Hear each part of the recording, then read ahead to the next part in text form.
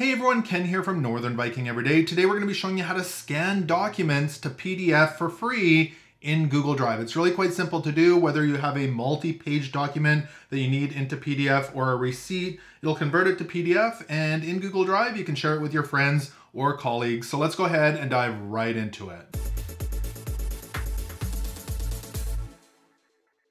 So let's go ahead and open up Google Drive here on our phone. It is free if you don't have it from your app store. And once you've got it loaded up, it's going to look something like this. And you should see a little camera here in the corner. You could go ahead and click on that. If you're not seeing that, there is a new option here. So we're going to go ahead and click on new. This is going to give you a whole bunch of different options. And the one we're looking for is the scan option right there. So we'll go ahead and tap on scan. Now, once I've done that, you can see there's two modes. There's manual mode, which would allow you to manually tap the photo button to take it, or there's auto capture. I'm going to be using auto capture today. And once we do that, it's going to start looking for our document. You can see right there that it's searching for our document. There we go. It scanned it for us just like that. And that was automatic. Let's try that again. Maybe you don't like it. You can hit retake here. And it says hold steady. There we go. It's got it scanned for us.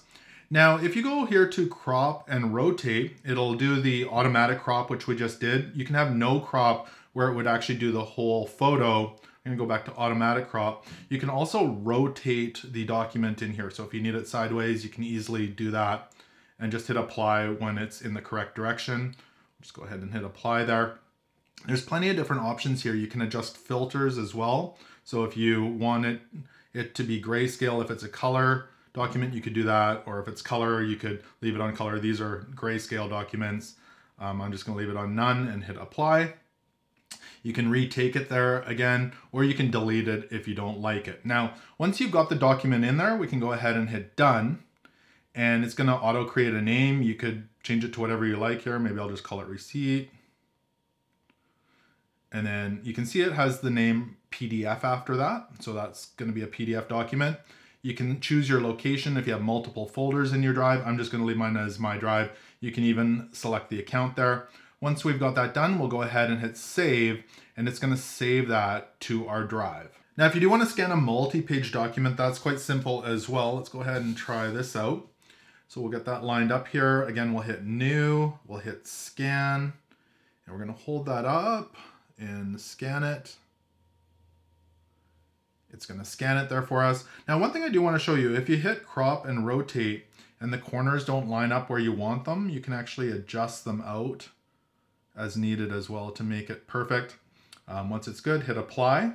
Now, to add multiple pages to this document, again, that's quite simple to do. We can just go ahead and hit the plus sign right here, and that will allow us to add more pages to our scan. There we go. And maybe we'll add a third one as well. We'll hit that plus sign.